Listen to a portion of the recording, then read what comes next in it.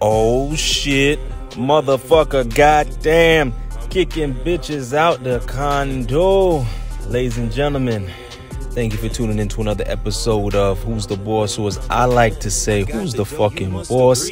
It's your boy Boss P, and today we talking about, yeah, you guessed it, Kanye West. Homeboys in the headlines once again. Motherfucking Kanye West just did an interview with Hollywood Unlocked. Shout out to Jason Lee. In the interview, he touched on a lot of different subjects. The two we're going to be discussing today is, of course, Kim Kardashian, and also controlling his own narrative. That was really big, controlling his own narrative. But listen, man, before you start to, try to control your own narrative, homeboy, you need to control your wardrobe.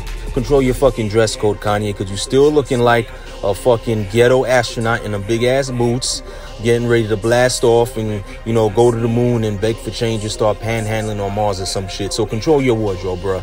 You know what I'm saying? But anyway, he's tired of the media taking advantage of him and twisting his words around and making it seem like he's crazy, or as he likes to say, gaslighting him.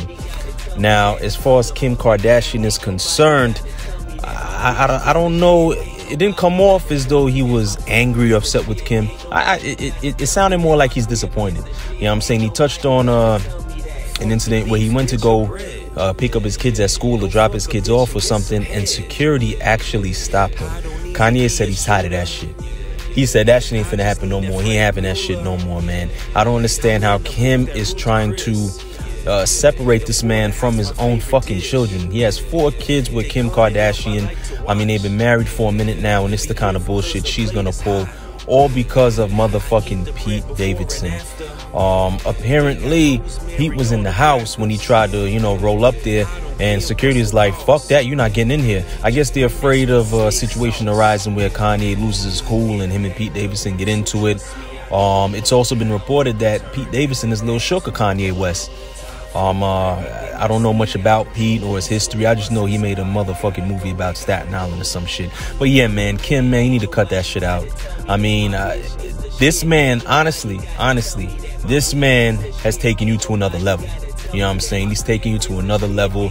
It's not like the man you was married to before, Chris Humphries, or even a motherfucker before that. This is Kanye West. He's on another level. You know what I'm talking about? You doing some fucked up shit to him.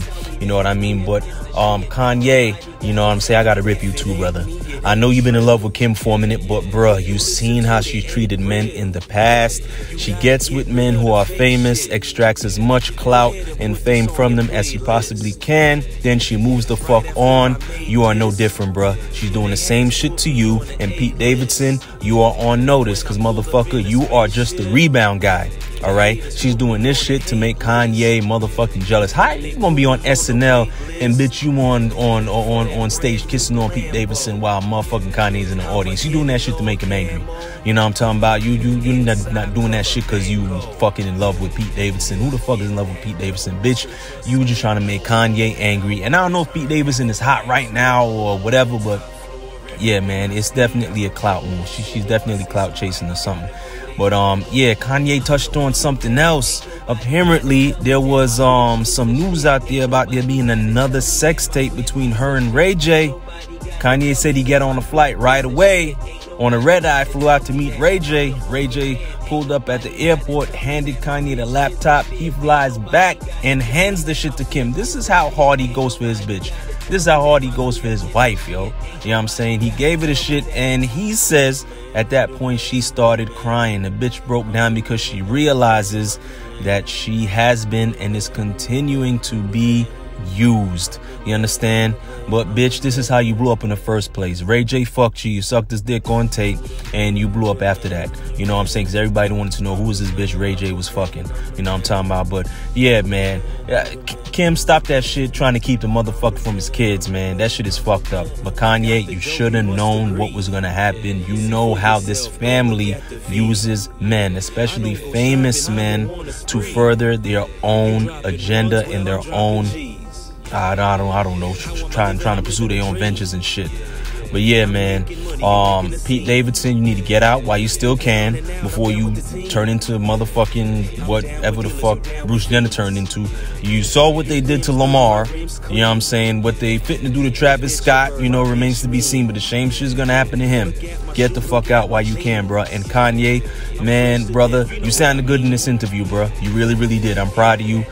You sound positive, you sound strong, you sound healthy. Mentally, you sound healthy. You know what I'm saying? So big shout out to Kanye. Big shout out to Jason Lee for doing the interview. I think it was a dope interview. But anyway, that's all I got for y'all today. Ladies and gentlemen, until we meet again, please be safe, watch your back, and wear a condom to catch what comes out your nutsack, you heard? It's your boy, Boss P, and I'm out.